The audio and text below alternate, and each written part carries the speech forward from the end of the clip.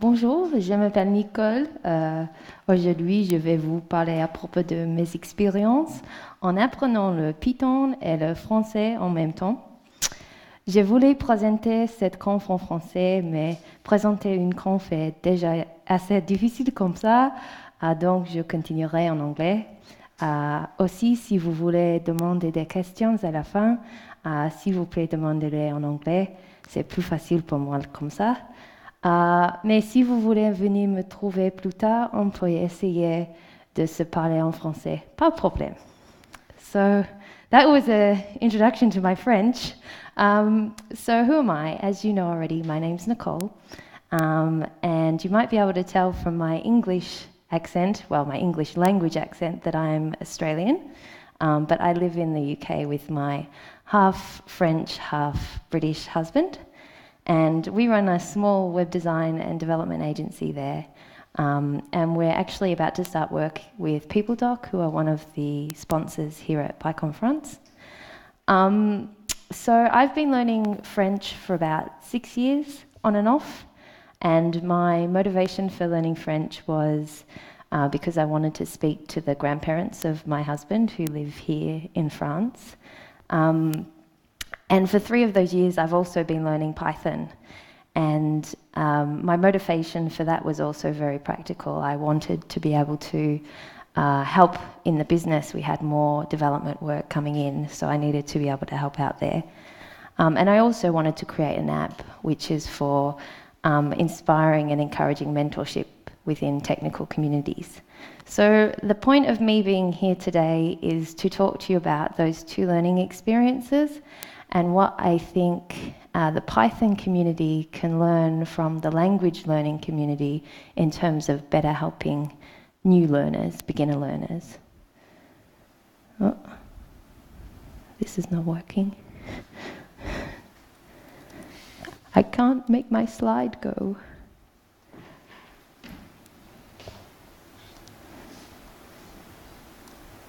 No. Okay. So the first point is to celebrate late adopters. So there's a widespread perception that in order to learn a language, you must start when you're a child, or that you need to become, in order to become fluent, you must begin from childhood.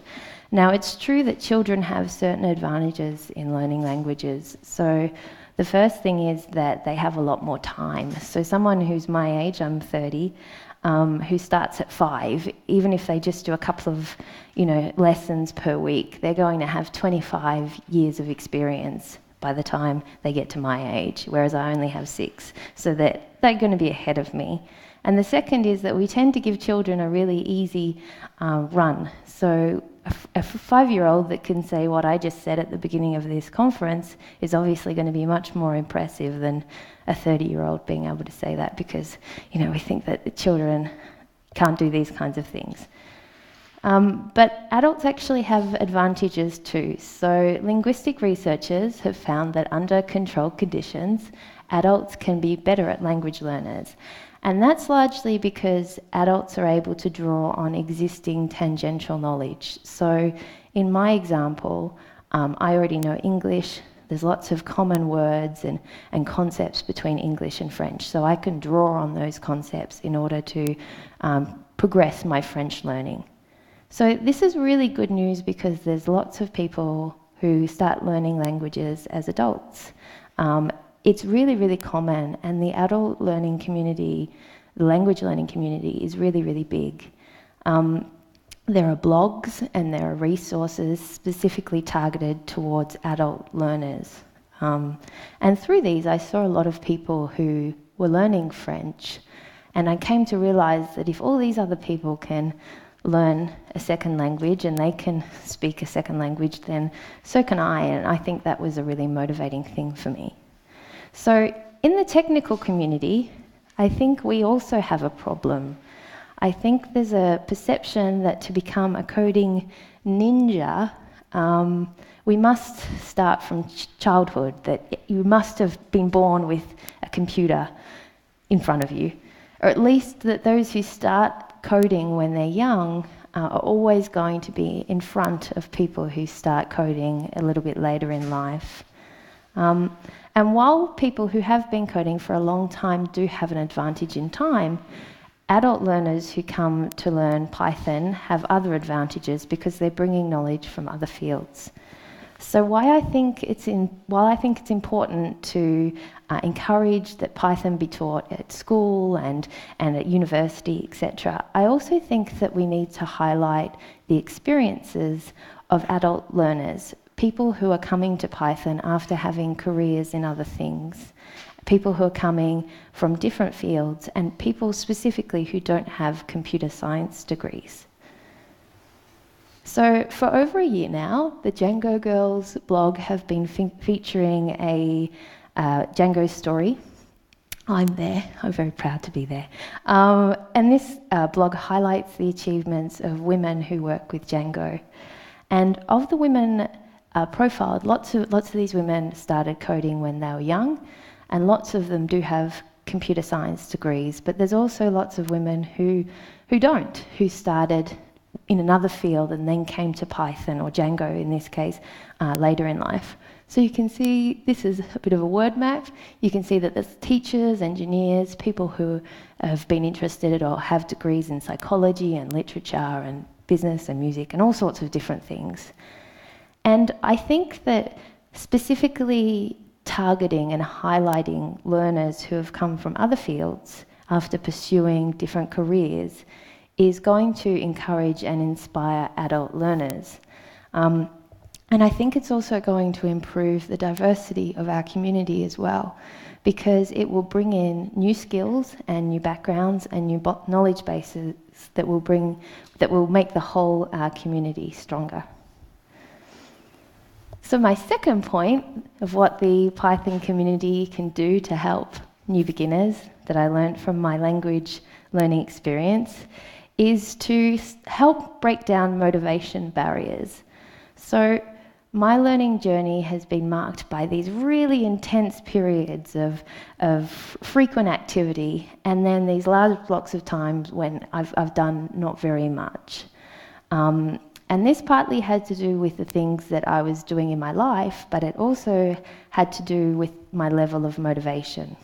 My largest learning jumps in French happened when I could start to actually talk to people and make basic sentences. During this time, it's been easy to stay motivated and keep learning because there's a reward, there's an effort-reward cycle going on. Sorry, I've lost my spot. Now, the good thing is that Python doesn't actually have this problem. I think we're doing a good job at giving new learners instant gratification, which keeps learners motivated. So, in a recent survey, this is a survey of English school children and their parents, and it revealed that 75% of primary school aged children would prefer to learn to code, and it was specifically Python, this survey, than learn to speak in French. And I think the reason for that is not because French is awful. I think it's because it's easy to start making progress when you're starting out in programming. You know, you've got all these basic programs that you can create to get motivated and stay motivated. But the bad news is that the same survey revealed that as children got older, they lost interest in learning to code. And I think that's partly because what happens is it's really exciting and they're creating things, you know, very simple programs, and then they sort of hit a barrier where it all starts to become quite hard, and it's really difficult to stay motivated in that kind of circumstances. So if I had to describe my own learning paths, this is what they'd look like, my very accurate and scientific graph. So this is French. So it starts off, and this is the motivation block. So it starts off really, really hard, and it's really hard for a long time because I can't do anything and say anything. And then as soon as I can start to say things, my learning experience it gets a lot easier, and then it's going back up at the end because at the moment I'm trying to learn conjugation, and that's not much fun. And on the other hand, this is what I think my Python learning experience looks like, and I think that maybe you can identify with this. At the beginning, it's quite easy, you can get things to work, it's really exciting, and then you hit this.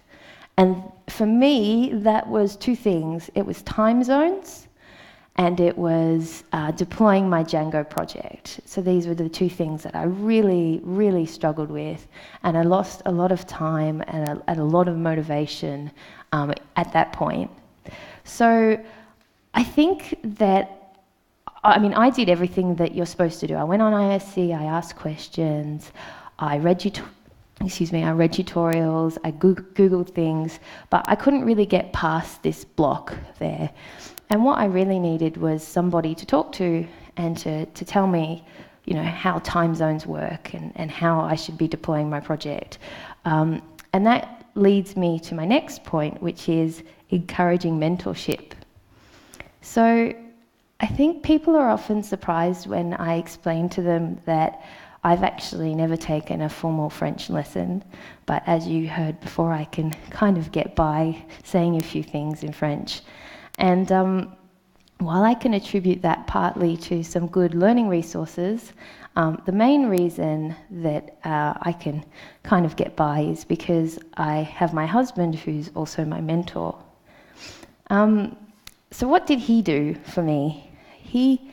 First thing he did is he answered my difficult questions. I'm not talking about questions like translation questions. I can obviously get the answers to those online or in a book. He answered my questions about the structure and the meaning of the French language. The next thing he did was he corrected me when I was saying something wrong, which was often, and he focused particularly on my accent. And he told me what I needed to improve, and he pointed me towards resources to help me. He even bought me a bechamel, which I've heard today is not the most popular book in France.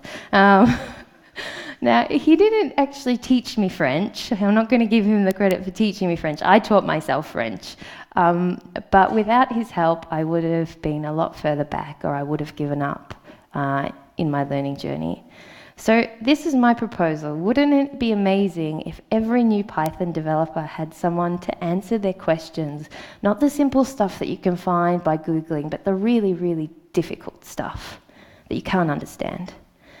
Someone to review their code, and someone to help develop tailored learning plans specifically for them. I'm not talking here about a teacher, I'm talking about a mentor. And as a community, I think we would benefit immensely from setting up a formal mentorship system. Not only for new developers either, I think we could have a system where everyone was mentoring someone else. So you're probably thinking, I've got enough to do keeping up with all the technology. I don't want to have another responsibility of mentoring another person. This sounds like a lot of work and I don't want to do it. But the thing about mentoring is that being a mentor is just as valuable as being mentored, because you start to learn things, and having to explain things, you start to learn things about the language that you didn't know before. And that was certainly the case with my husband mentoring me in French. He had a lot of insights into the French and English languages and their relationship between each other because he was helping me. So I've been working on a small project called Connect, and it's specifically to help facilitate mentorship. So if this is something you're interested, come and talk to me, maybe in French later, and we can talk about it together. So the next thing I want to talk about is immersing new learners. So in the language learning community, it's widely accepted the best way to learn a language is to be immersed in it. And often this is in the form of comprehensive courses where you go to France and you do 10 days of workshops and then you're immersed in the language. But sometimes it's just a matter of going to a place and speaking to people in your target language. You're probably not surprised to hear that there's lots of words in my French vocabulary that I can't remember learning, lots that I just picked up just by being sort of exposed to the language. The interesting thing is I might use a word or a phrase incorrectly for a while, and then after I'm exposed to it over and over again, I correct myself until eventually I'm saying it right in terms of meaning and almost right in terms of accent. So I think in our industry, we're uncomfortable with the notion of developers or beginner developers muddling through in the same way. We definitely don't like the idea of new developers taking code that they don't understand and using it in their projects.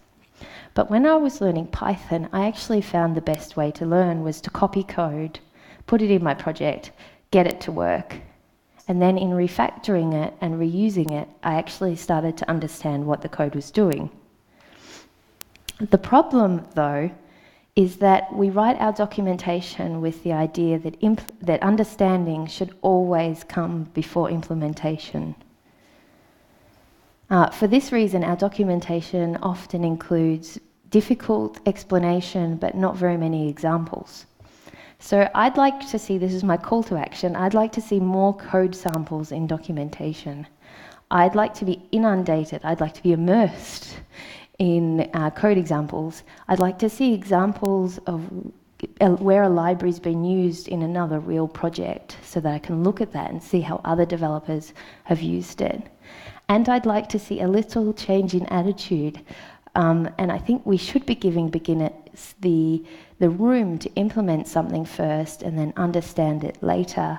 Because I think in reality, very few beginners are working on code bases that are critical systems. It really doesn't matter for most beginners if there's a short period between implementing something and understanding something. So this is my final point.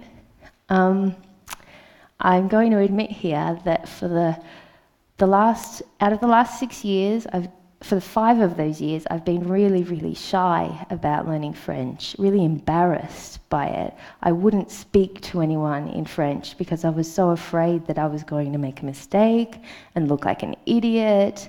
So this was single-handedly like the worst thing for me. It really, really held me back in terms of my learning. And in January of this year, I made a New Year's resolution, and I decided that I wasn't going to care anymore. I was going to talk to as many people in French as I could, and if they had a problem with it, it was their problem. I was going to be proud of what I'd learned and just sort of get on with it. So I decided to fake it till I make it. I became Nicole, not Nicole, and I imagined that I was French. That's my attire today. And this alone was actually proved to be the biggest improvement in my knowledge. And again, I think that we have a similar problem in the Python or the technical community.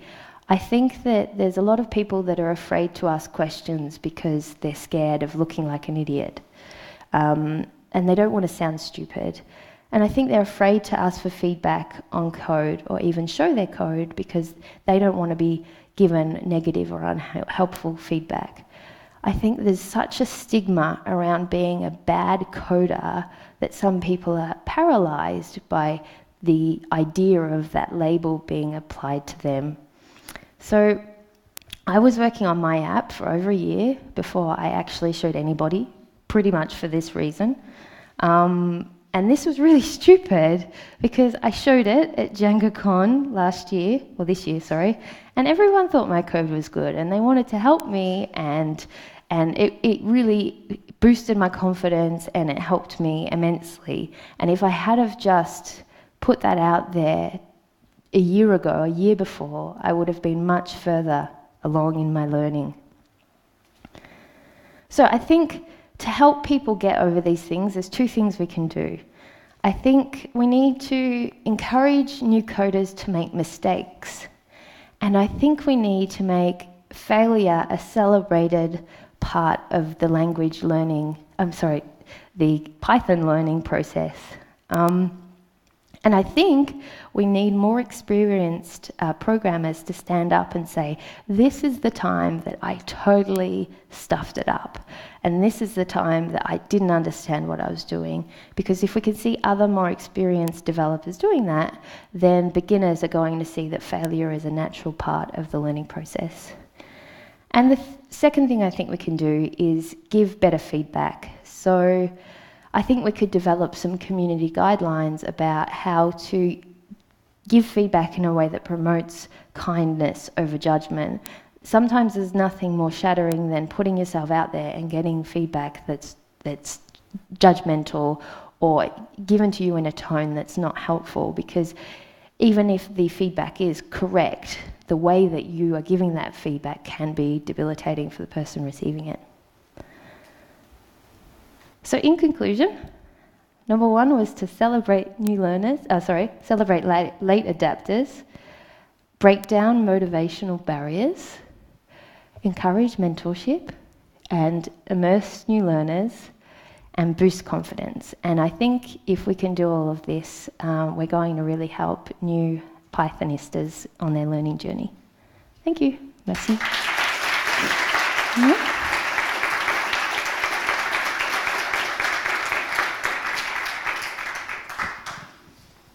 Any questions? En anglais? Please.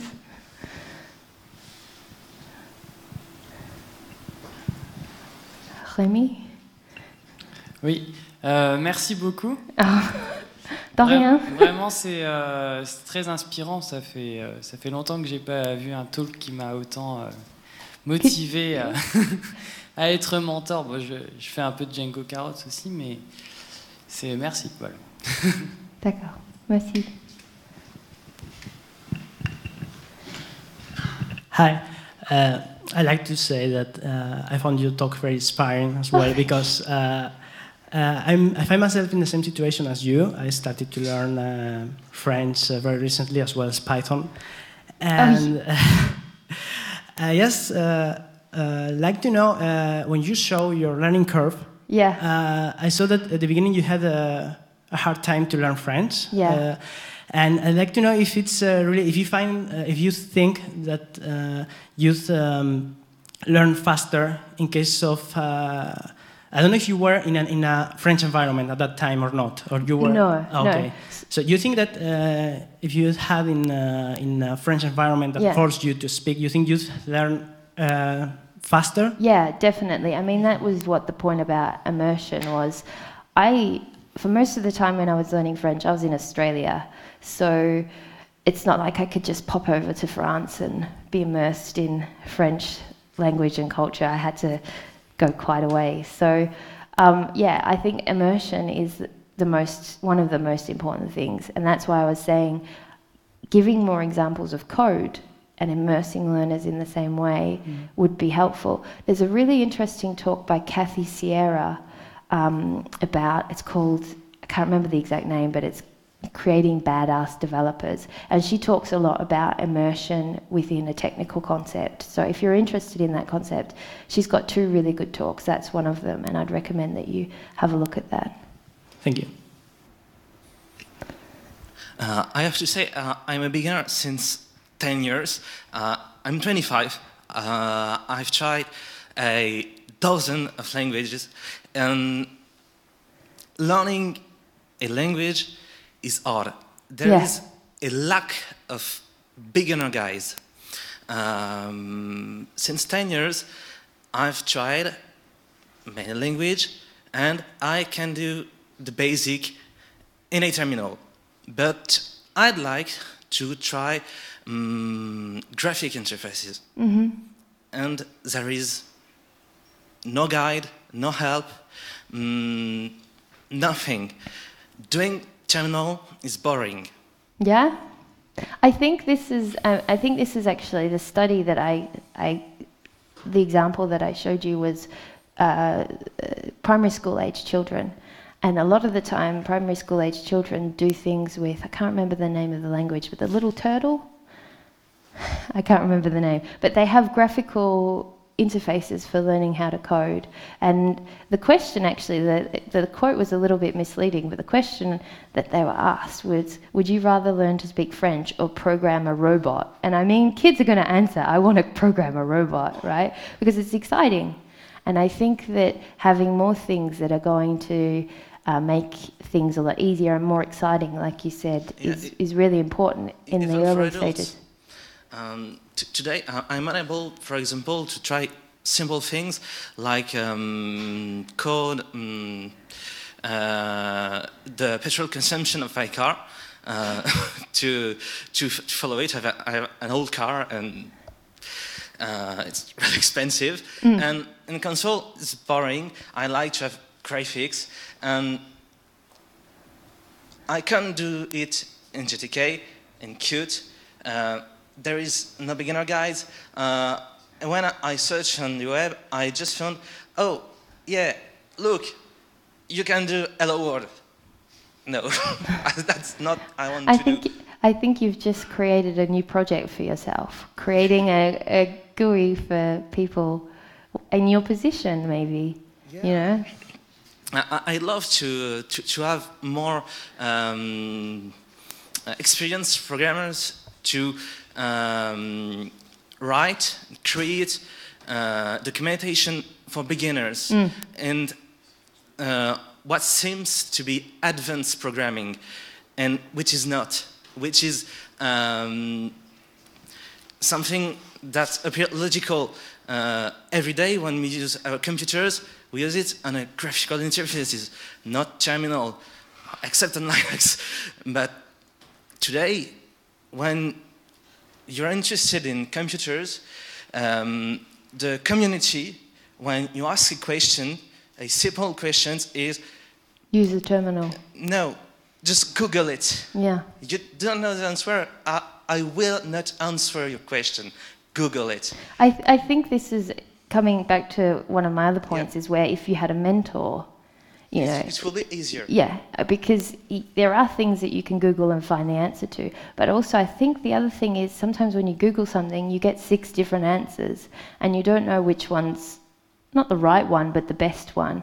And without someone who's there to say, well, you don't want to do it that way, or you don't want to do it that way, then you don't have any guide. And I think that's what you're saying, having someone to help you. With different versions of languages. Recently, I've tried Python, and I found a really interesting method on learn Python the hard way. The guy has made it really interesting for adult beginners in C.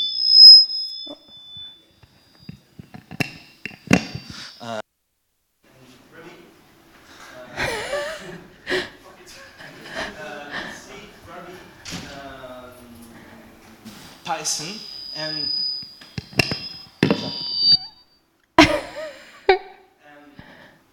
his method is interesting, but his Python method is outdated.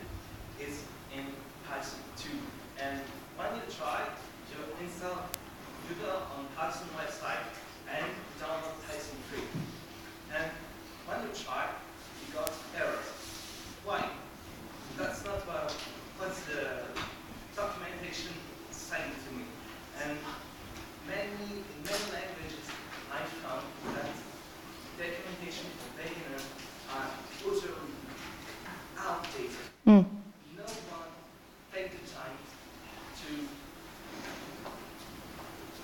rewrite them for beginners, because every community of developers are taking are less.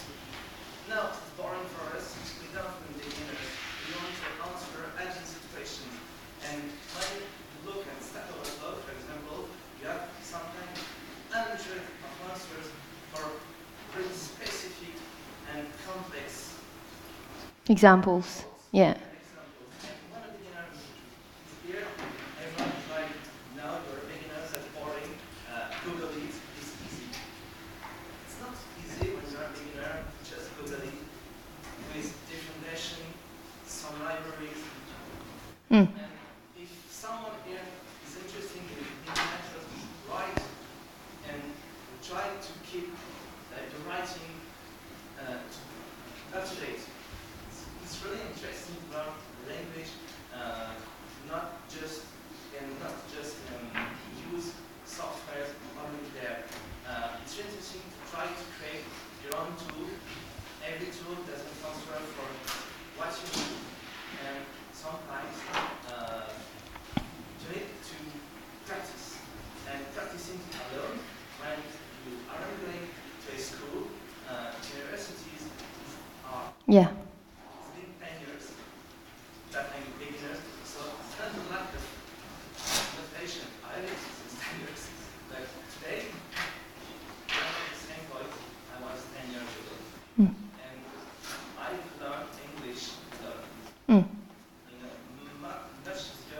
Yeah. I think something I should announce that's kind of related to what you were saying is I'm involved in the redesign of PyPy. We're going to be redesigning that and relaunching PyPy at the end of this year to the start of next year. And one of the priorities that we've identified in that process is we're going to be we're writing 2 tutorials for beginners. So there's going to be one tutorial that's covering what a package is and how to install a package. For people who've never come across a package before in their life.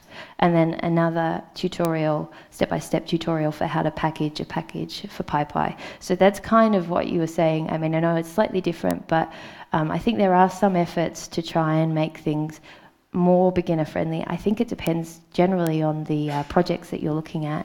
I think the Django community is particularly good with their tutorial. That's how I learned Django. That was step-by-step tutorial, but I think you're right, there are some instances where the documentation could definitely be improved for beginners. Were there any other questions? No? Okay, merci.